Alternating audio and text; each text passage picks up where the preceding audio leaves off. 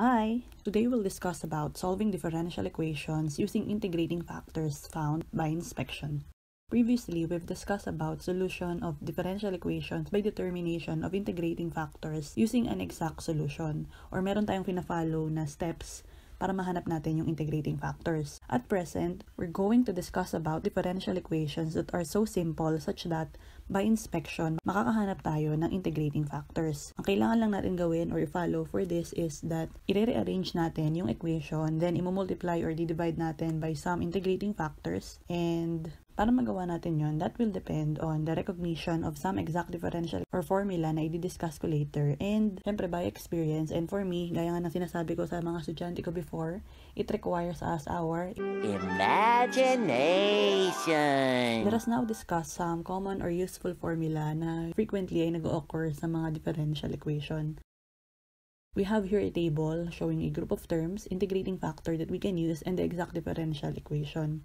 For the first one, we have the sum of x dy and y dx. As you can see, x dy plus y dx is just the derivative of the product of x, y. Using product rule, the derivative of xy is just x dy plus y times the derivative of x.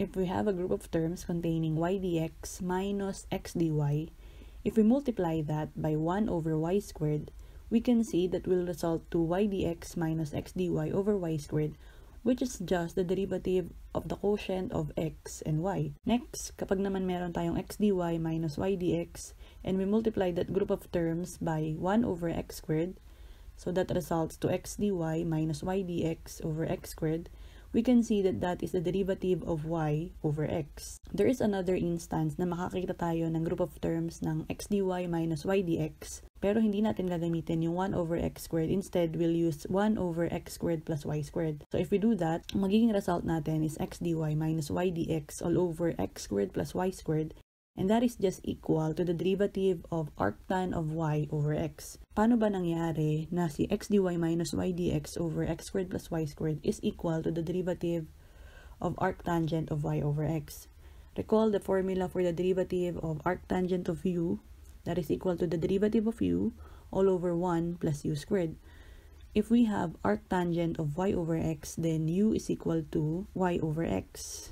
Follow lang natin to. The derivative of arctangent of y over x is equal to derivative of u. The derivative of u, that is y over x, is equal to, so dahil quotient to, we have the denominator, derivative of numerator minus numerator derivative of the denominator divided by the denominator squared divided by 1 plus u, that is y over x square. Simplifying this, we'll have x dy minus y dx over x squared divided by, we can see here that this results to 1 plus y squared over x squared.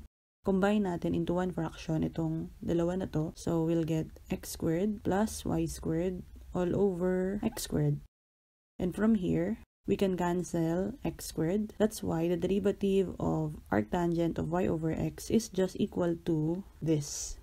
Now that we're familiar with some common exact differentials, we can now proceed with the solution by determining integrating factors by inspection. Let us solve this first problem. Problem number 1, y dx plus quantity x plus 3y squared dy equals 0. Before trying inspection, check nyo muna kung yung differential equation nyo ba is exact, separable, homogeneous, linear, Bernoulli, or all the other differential equations that we've already discussed. As I've said, yung inspection or itong gagawin natin, it comes with experience, and mas marami ka nang na-try isolve na ganito, mas madali mo na siyang ma-recognize. First, let us distribute dy dito sa dalawang terms na to. So we'll have y dx plus x dy plus 3y squared dy equals 0. Meron ba tayong exact differential for this? As you can notice, the first two terms is just the derivative of the product of xy. And for the remaining term, meron tayong y squared dito, then dy. We can see that this is directly integrable, meaning mai-integrate natin completely itong ating differential equation. Wala na tayong modification na gagawin. Doing that, palitan lang muna natin yung first term ng derivative of xy plus 3y squared dy equals 0. Then let us integrate.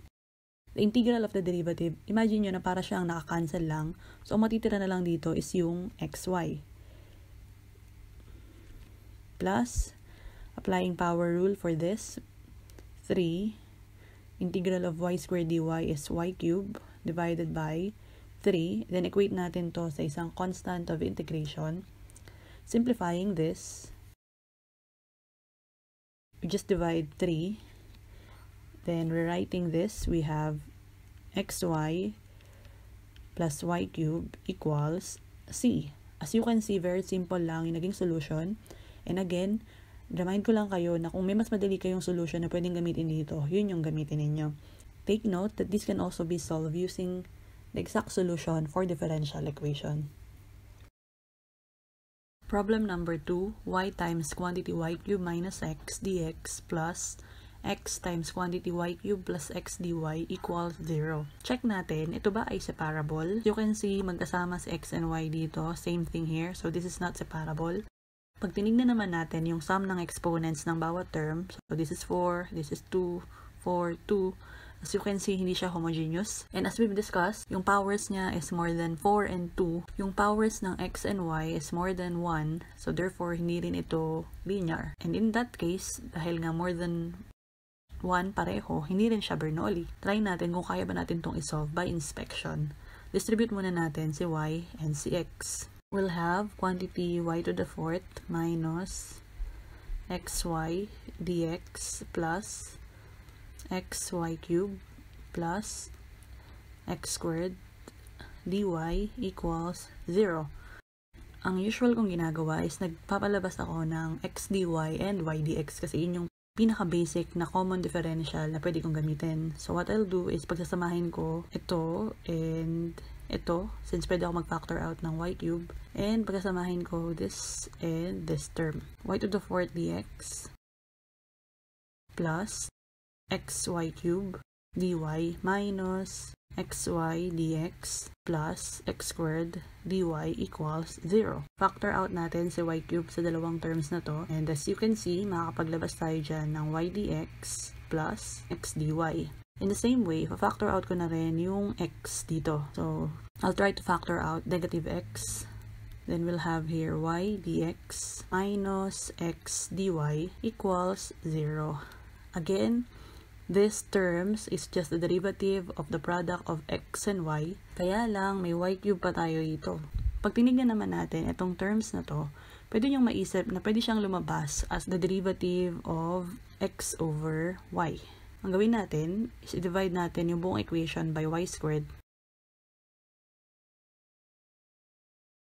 This will become y dx plus x dy minus x times quantity y dx minus x dy over y squared equals 0. Notice that this is already the derivative of x over y. This one is the derivative of the product of x and y. Kaya lang meron pa tayo ritong y and x. Dahil meron tayo ritong derivative of xy, what if i-divide na rin natin yung buong equation by y? Dividing the whole equation by y, ang matitira na lang for this, makakancel si y, is the derivative of the product of x and y minus x divided by y multiplied by the derivative of x over y equals 0. From this, pwede na ba natin siyang i-integrate? This can be integrated completely. How about this term? For this second term, pwede niyong isipin na para siyang ganito. Let us say, u is equal to x over y, derivative of xy minus u du equals 0. Makikita natin na pwede na natin tong i-integrate directly. Integrating integral of the derivative of xy, that is just xy minus the integral of u du, applying power rule, u squared over 2 equals a constant of integration. Then palitan natin si u ng x over y. Then we'll get, this is 1/2, u is x over y squared equals c. Then xy minus x squared over 2y squared equals c. Simplifying this so that walang fraction by multiplying the whole equation by 2y squared, and we'll get 2x y cubed minus x squared equals 2 times a constant that is also a constant. So we can say this is c multiplied by y squared. So this is now the general solution for this problem. Always remember na try nyo magpalabas palagi ng mga common na exact differential. And from that, itry nyo siyang i-work out by trial and error. And as you practice, makikita ninyo na nag-improve na kayo and mas madali nyo nang nare-recognize kung ano yung dapat nyong gawin na next step. Problem number 3. Y quantity x squared plus y squared minus 1 dx plus x times x squared plus y squared plus 1 dy equals 0. Like with what we've done sa previous problem, distribute muna natin x and y, and we'll get x squared y plus y cube minus y dx plus x cube plus xy squared plus x dy equals 0. For me, pinakamadali lagi na makakita ng x dy plus y dx. Try natin ulit gawin yon by regrouping some terms. For this term, x squared y dx, sama natin si x cube para makapag-factor out tayo ng x squared. Then, for y cube, sama natin sa kanya si xy squared. Then, yung remaining terms, sila na lang yung pagsamahin natin. X squared y dx plus x cube dy plus y cube dx plus xy squared dy, and the remaining terms plus, unahin ko na si positive, x dy minus y dx equals 0. Let us factor out x squared. Since common siya sa both terms, we have x squared y dx plus x dy plus, in these two terms, common naman si y squared. Then y dx plus x dy. Then let's just copy the remaining terms dahil wala pa tayong magagawa sa kanya as of the moment. Notice these terms, common si y dx plus x dy, meaning pwede natin siya ulit i-factor out. So, factoring out y dx plus x dy, then we'll get x squared plus y squared plus the remaining terms, x dy minus y dx equals 0. For these terms, these can be divided by x squared plus y squared. Kasi ito, exact differential na siya ng product ng x and y. So, pwede natin tanggalin ito. Let's divide the whole equation by x squared plus y squared.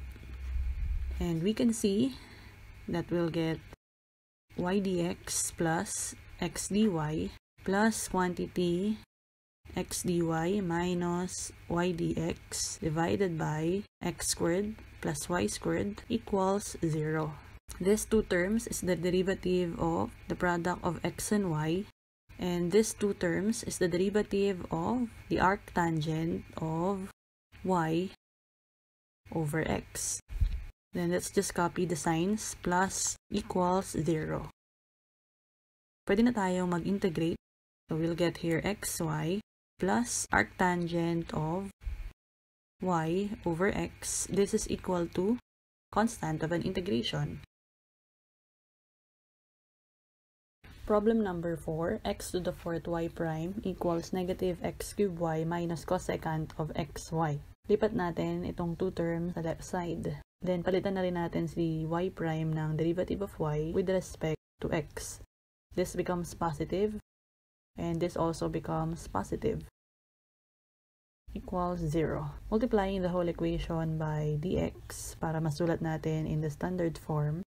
We have x to the fourth dy plus quantity x cube y plus cosecant of xy dx equals 0. May terms pa tayo dito in which makakapagpalabas tayo ng x dy and y dx. Looking at these terms, common si x cubed. Then pag pinactor out natin siya, makakakuha tayo ng x dy and y dx. So pagsamahin natin yung dalawang terms na to. Then iwan muna natin si cosecant of xy. Balikan na lang natin siya mamaya. Factoring out x cubed, we have x dy plus y dx plus cosecant of xy dx equals 0. This is now the derivative of the product of xy. Tanggalin natin sa x cubed by dividing the whole equation by x cubed since this is already an exact differential. For this case naman, tanggalin natin itong terms na to kasi kung mag-integrate tayo, dapat in terms of x lang dapat to. Divide na rin natin yung buong equation by cosecant of xy. We'll divide this by x cubed and cosecant of xy. And we'll get x dy plus y dx divided by cosecant of xy plus dx over x cubed equals 0. For the second term, wala na tayong problema kasi this is already directly integrable. Kaya lang for this term, ano bang pwede natin gawin pa rito? 1 over cosecant of xy, that is equal to sine of xy. Then, sulat na natin itong two terms na to as a derivative of the product of x and y. Then, copy lang natin yung second term equals 0. Question, pwede ba nating i-integrate directly itong ating first term? Ang sagot dyan is yes. If we let again u as xy, palitan natin si xy ng u,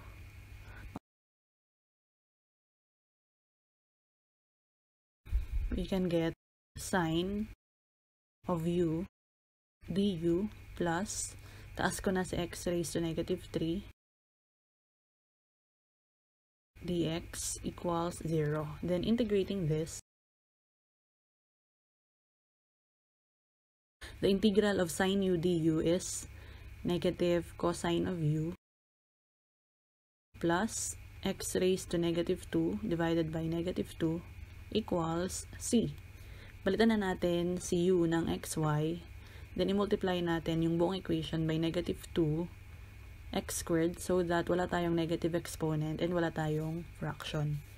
Doing that, we'll get 2x squared cosine of xy plus 1 equals negative 2 times a constant that is still a constant multiplied by x squared.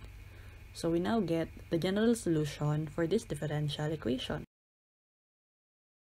To determine integrating factors by inspection, kailangan familiar ka sa mga common exact differential and you can use your imagination to see what will happen kapag minultiply mo or dinivide mo by a term yung buong equation mo. This requires practice and experience, and as you can see, habang mas marami kang sinasolve na problem, mas gumagaling ka and makikita mo na mas madali mo nang ma-recognize kung ano yung integrating factor or terms na pwede mong pagsamasamahin. So, yun lang. I hope I was able to help you today. Tandaan na galingan palagi and huwag kakalimutan na maging mabuti. Paalam!